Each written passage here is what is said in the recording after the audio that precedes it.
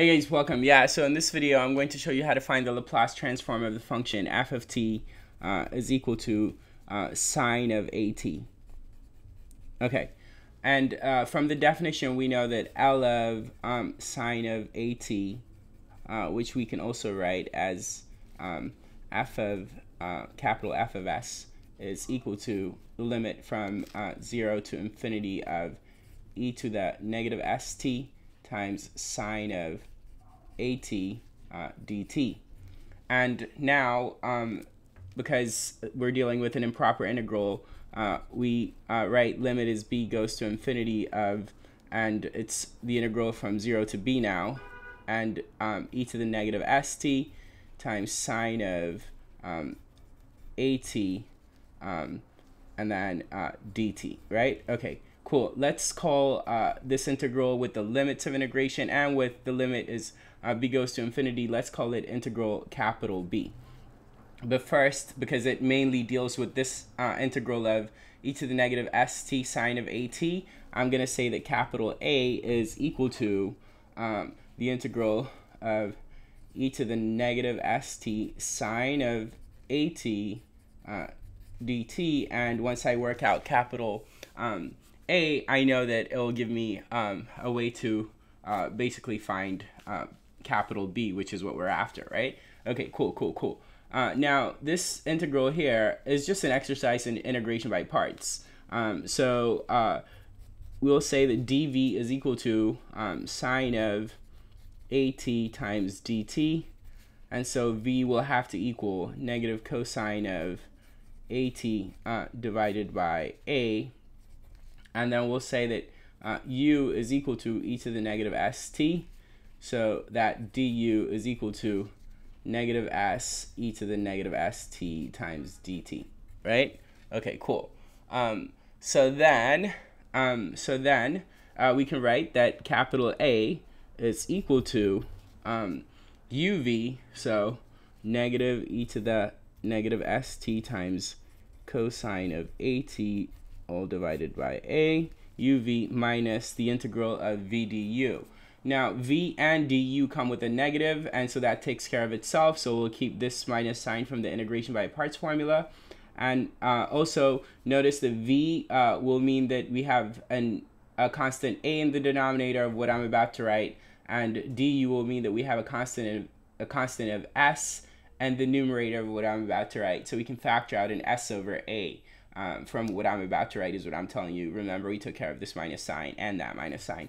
So I can write s over a here, and then write integral of, and then it will be e to the negative st times cosine at dt.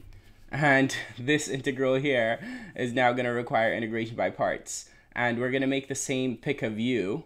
So you just need to say now that dv is equal to cosine at dt, so that v is equal to sine of at divided by a this time for this integral.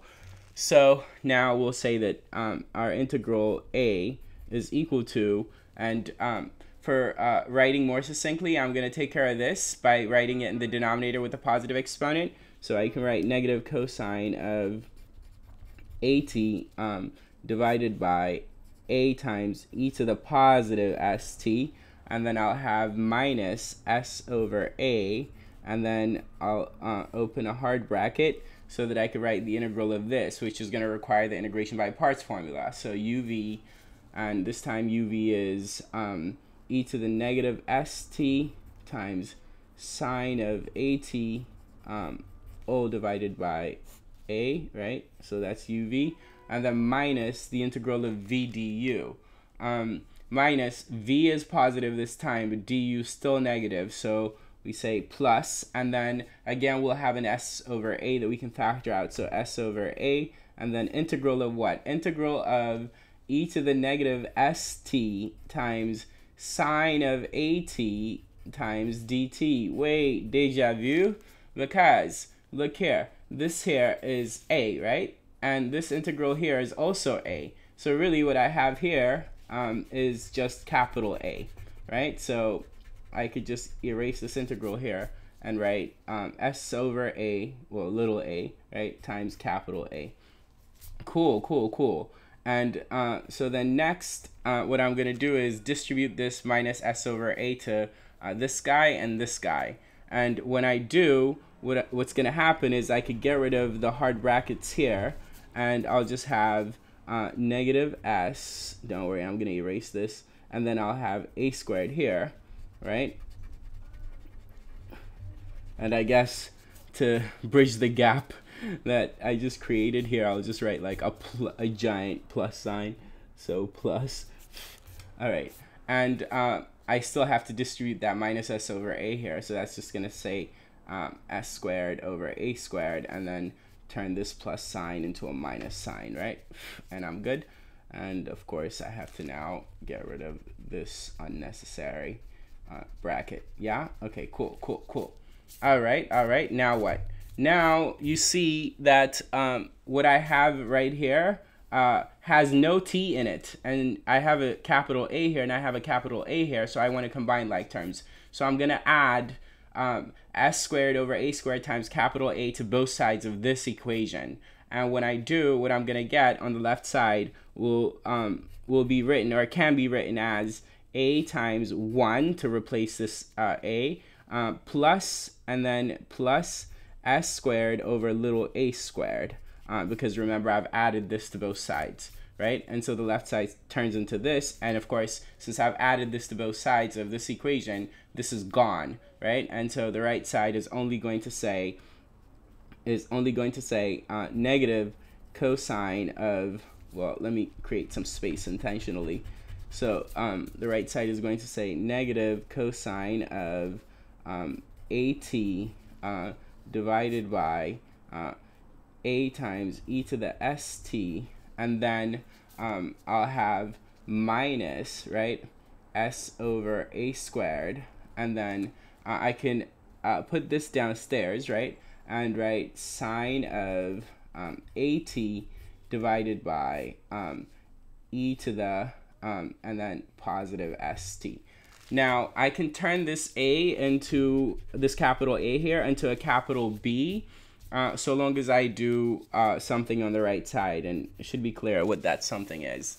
And that something is so long as I write limit as b goes to infinity right here, and also evaluate at 0 and at b right there. Yeah? Okay, cool, cool, cool.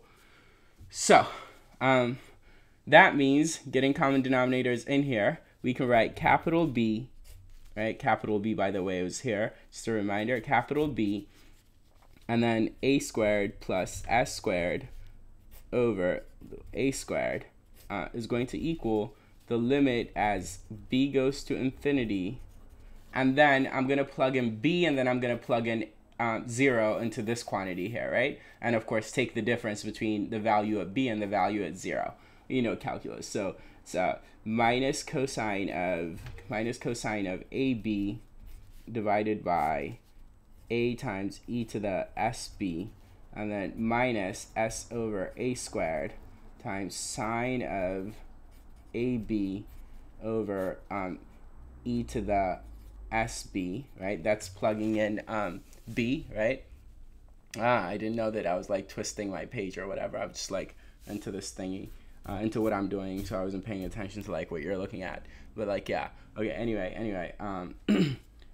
now we plug in 0, but we also subtract. So we subtract plugging in 0 here and there. When we plug in 0 in here, we get negative cosine of 0, which is negative 1 over a times e to the 0, which is just a in the denominator. So we get negative 1 over a, but we have this negative sign, so we could just write plus and 1 over a, and the 1 over a doesn't need a parenthesis, but doesn't hurt either. Yeah, okay, cool. And then we plug 0, and when we plug 0, well, yeah, I only plugged in 0 here, so I need to plug in 0 there, but then I'm gonna get sine of 0 in this part, so everything here is gonna just turn into 0, because I'll have sine of 0, so I have minus 0, so plus 0. Okay, cool. So I've got the b, which is the Laplace transform of sine of at, is going to turn out to be the following, which is, well, actually first let's keep the a squared plus s squared over a squared, multiplying the b for the time being, and see what happens when we send b to infinity in this part, because hopefully that simplifies, right?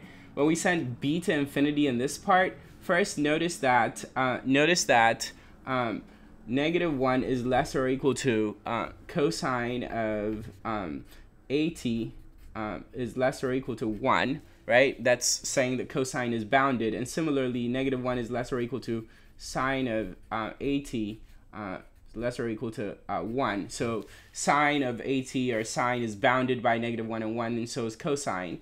So this is, as we send b to infinity, this is just going to be a bounded function whose maximum value is 1 or -1, right?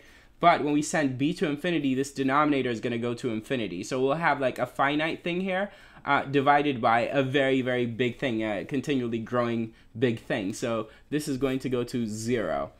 Not thing, but number. But you get it. Okay, and similarly, since sine is also bounded in the numerator, then this is going to go to 0, because e to the sb is going to grow without bound as b goes to infinity, right? So we'll have like a continually growing denominator, which is going to dominate the numerator. So this is going to go to 0, right? That arrow. All right. Anyway. So then the right side is just going to be 1 over a once we send b to infinity, once we evaluate the limit. And so it's pretty clear what I'm going to do next, which is multiply both sides of this equation I have by the multiplicative inverse of this, or the reciprocal of this, right? And so then b, which is what we've been after, which is L of sine of at, right? That's what b is, right? Is going to equal 1 over a times a squared over a squared plus s squared, and this a and that a squared can simplify to an a, so L of sine of at to conclude will have to equal a over a squared plus s squared. Yeah? All right, cool. I hope you enjoyed this, and I hope it was helpful. Keep watching. Take care.